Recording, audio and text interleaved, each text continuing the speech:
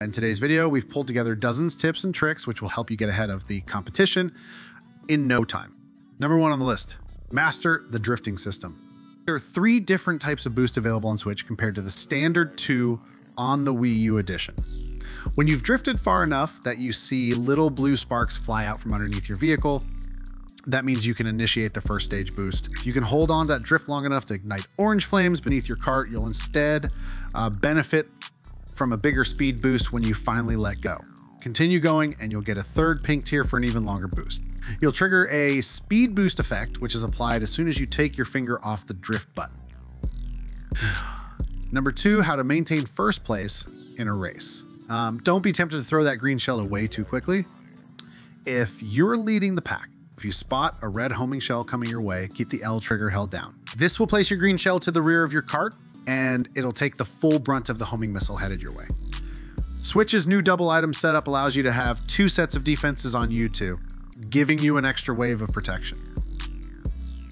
Number 3, use the slipstream system to get ahead.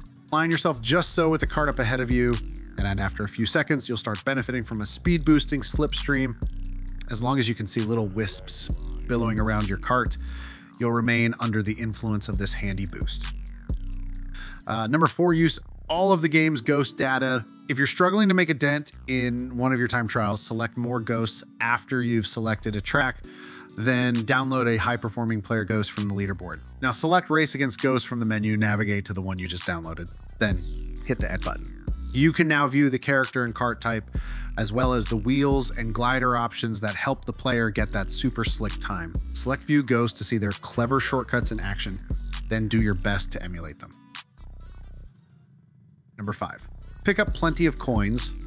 Try to grab as many coins as you can in the early stages of a race. Each coin you grab gives your engine a little bit of a tune-up and a little extra maximum speed.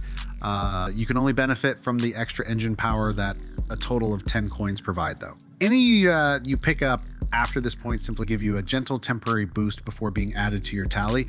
You'll unlock new cart parts as your overall coin collection increases.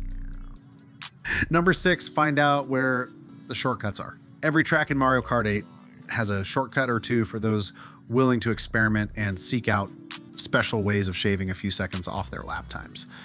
If you can't find some of them or want some inspiration, I'm going to put a link in the comment section. Number 7, use the boost start trick to get off the grid quickly. As with previous Mario Kart games, there's a way to get off the starting grid with a super fast start. But timing is everything. When the countdown begins, hold down the accelerator a fraction of a second after the number 2 has appeared. Keep it held down throughout the remainder of the countdown and you'll shoot off like a rocket. Number 8, gain speed using sting stunt boosts. If you shake your controller or tap the R trigger the very instant you leave a ramp, you'll perform a snazzy stunt and receive another very welcome speed boost immediately afterwards. Just be careful that you don't hop too early, otherwise you'll just flub your takeoff.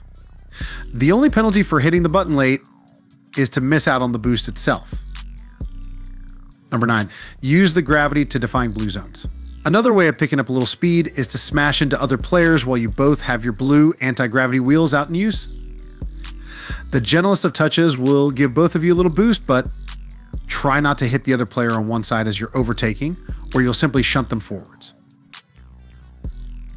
Number 10, be clever with your power-ups. In this part, you have just to stop the video to see the power-ups.